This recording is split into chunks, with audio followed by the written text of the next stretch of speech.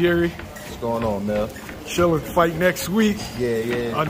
Isn't this Corey's like 5th or 6th undefeated fighter? Yo? Yeah, like it's an undefeated fighter.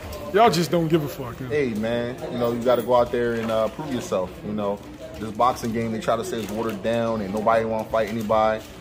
Come over to death row. You know what I'm saying? We hop in there with anybody. I mean, he's proven himself. He jumped in there with some of the best fighters in the world, best young prospects. This is another step forward to getting where you want to be. All right, so if somebody's never seen Corey before, what can you tell them about him? I'm sorry, James Martin. Got to be specific. Yeah, James is his first name, Corey is his middle name, but you know, people who know him call him Corey. But yeah, just an exciting fighter coming forward, moving his head. Great boxing IQ, very knowledgeable of the ring, and he brings excitement because he always throwing punches. He's one of them fighters that's going to keep coming, keep throwing, and no matter what, he's going to fight to the end. He showed that against Joey Spencer, showed that against Vito Milnicki, and he also showed it against Xander Zayas. 3 tough names.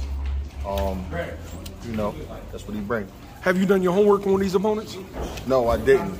I mean, everybody knew who Xander was, everybody knew who Vito was, and everybody knew who Joey Spencer was. This kid, Roudy Lolo, there's not much you could know about him. He only got 6 fights. I think he's 6-0 with like 5 knockouts.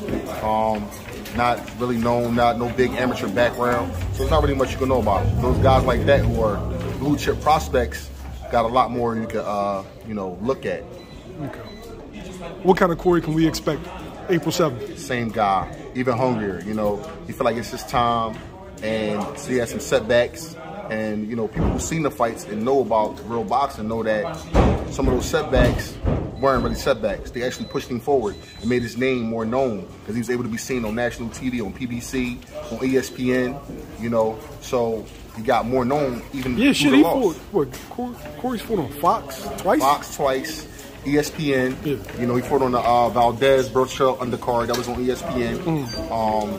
Like I said, so even in those losses, some losses that he may have taken, which we all know wasn't really losses, but you know, it got his name out there, it got him seen. You know, so expect explosion, expect an explosive fight.